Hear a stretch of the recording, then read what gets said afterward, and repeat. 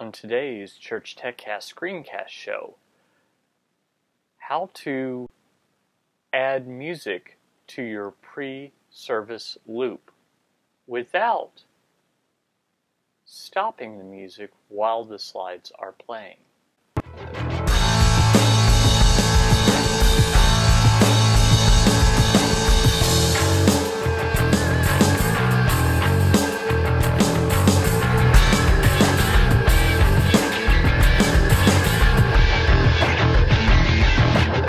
Hi everyone, welcome again to the ChurchTechCast.com screencast show. This is the show where every week I go through some software that helps the church do what she's called to do and helps change lives and eternities.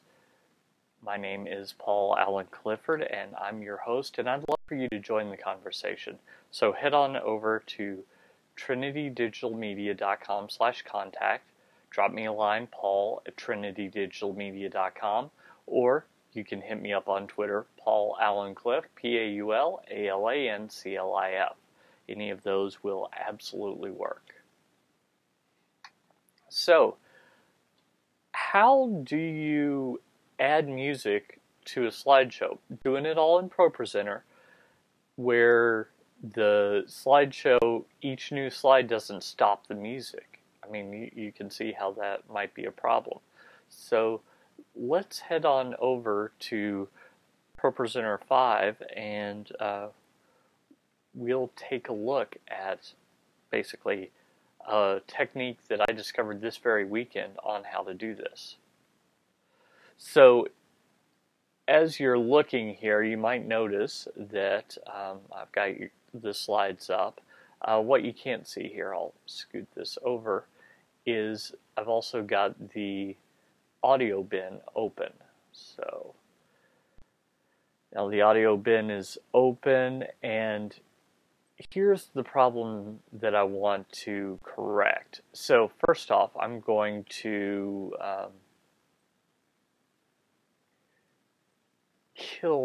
I'm going to put that on one of these slides over here, right?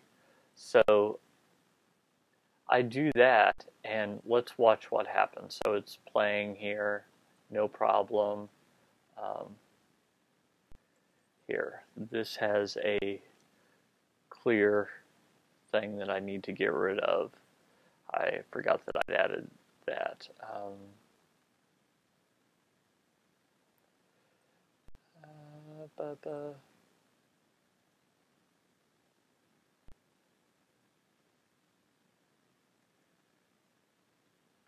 See, so it's got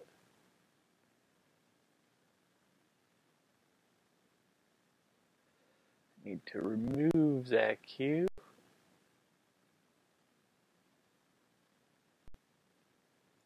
Remove the clear all and right click on this. Sorry about this, and remove the clear audio. Okay. So you'll notice we're at a minute 17 here, and if let's say I go here to this, here in 8 seconds, what I expect is as we get back to this, it's going to start it over. So let's watch that, and look, that's exactly what happened. We're here at 5, 6, 7. So it continues to play 9 when we're on this slide, and when we go to the next one, it'll continue to play. So that's fine, but when we get to the slide that the music is actually on, it starts over. So no matter how long I've made this music, in this case, this is actually an audio podcast of mine. Here, let me show you the duration. So it's 14 minutes, 59 seconds. So that is, for some reason, this info center has decided to pop up. So I'm going to close that. Okay, so I might think, well, it'll play for 14:59. No, it takes not very long to get all the way through it. So here it starts over. So that's no good at all. That doesn't help me whatsoever. So let me real quick, I'm going to remove that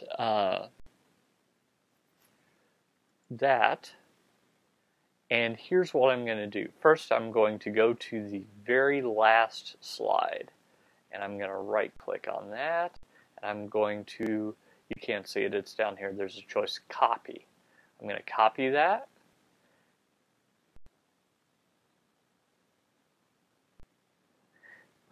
and I'm going to paste it. So now we have two of these same things. Now I'm going to right click on this, and the go to next timer, I'm going to click on that, because remember in the earlier episode where I added the loops to first slide, I'm going to make sure that I have that unchecked. So that leaves the 8-second timer on it, which is good, but it gets rid of this loops to first slide. So I have a couple of options here, and it really depends on personal preference as to which way I want to do this, because you'll notice that when it gets to this, it loops to this first slide, so this one stays out of the loop. That's important. So now I can grab this, put it on the last one here, which is outside of the loop, and when I first start the loop, I can click on that one, and that starts playing. We see it playing up here. We're still playing the loop up here, you see. And if I'd left the loops to first slide, it would then go to here, which is perfectly fine. So I could actually do that. That's one thing that I did not do earlier. What I did was I did this. So I popped this up here, and with the loops to first slide removed, and this as the first slide, I clicked on hide. Where is that? Disable slide. Okay, so when I first open this loop, when I first get there in the morning or whatever, what I do is I have this music that's in the right hand corner here. I have this music set. I will probably want to, instead of having it set to stop, I will set that to, here, let me get it over where you can see it. Right click on it, behavior, loop.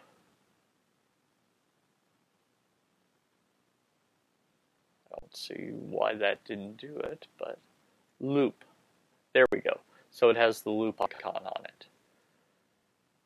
Then when I add that in, then this will continue to loop.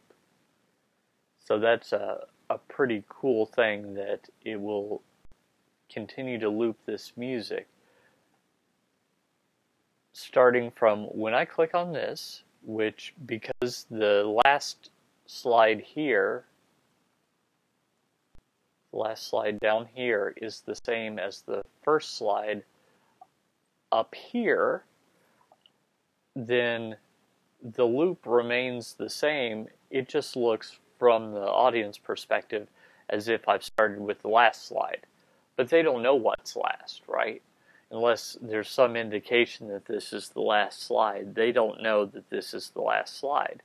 So it's the same number of slides. In every way it's the same, but it basically starts with the music, and that music continues to loop over and over and over again. So if I, here in this audio bin, if I go to the end, we would expect, it could be that I need to drag this and put it back on, but I would expect that what's going to happen is that's going to loop. So, or actually, I don't need that to be that short. 30 seconds. Okay, so 30, and so on. So we will see if that loops here in just a second. 15, 14, 13, 12, 11, 10.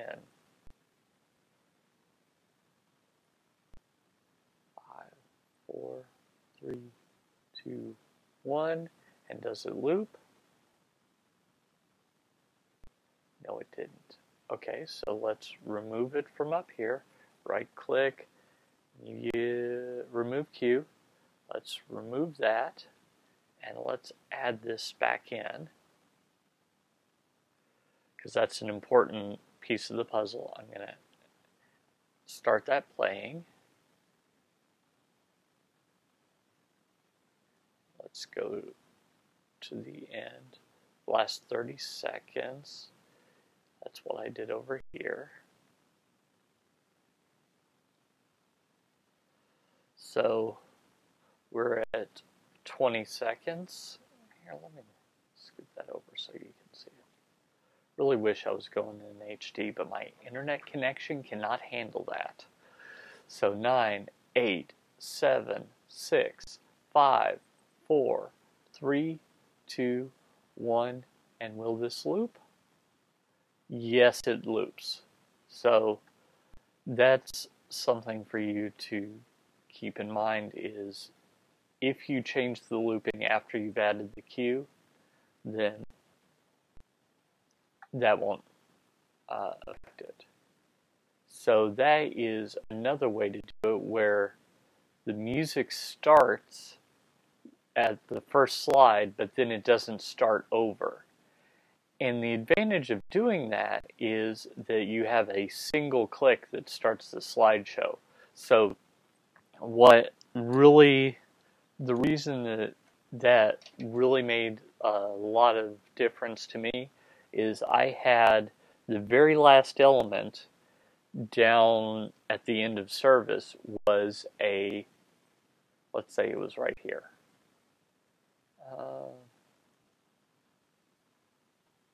I don't think I have any videos in here. Let's see if I do. I don't think I do. No, I don't.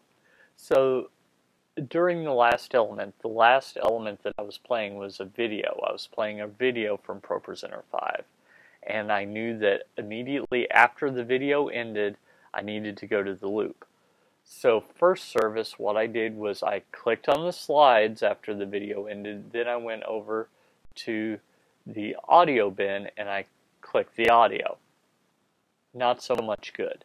I knew that if I put the audio on the slide, it would start over when the loop started over. So that wasn't any good. So that got me to thinking, how can I do it so that it works? Now, another possibility is I could have several copies of this last slide. So I could add,